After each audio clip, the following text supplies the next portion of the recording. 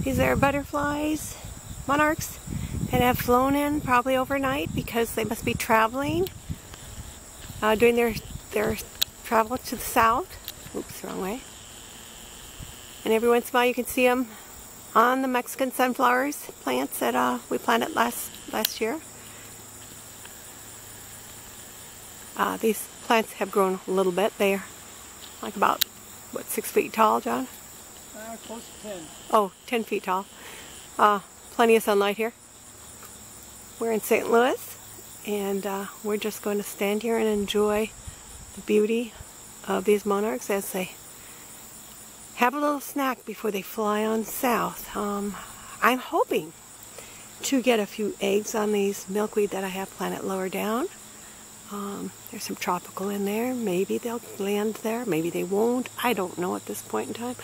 This is a funny year. We've had 2 groups already. And so you also see the few voice raising here. But if you're going to grow sunflowers, the torch sunflower is definitely one of the monarch's favorites. Happy flying.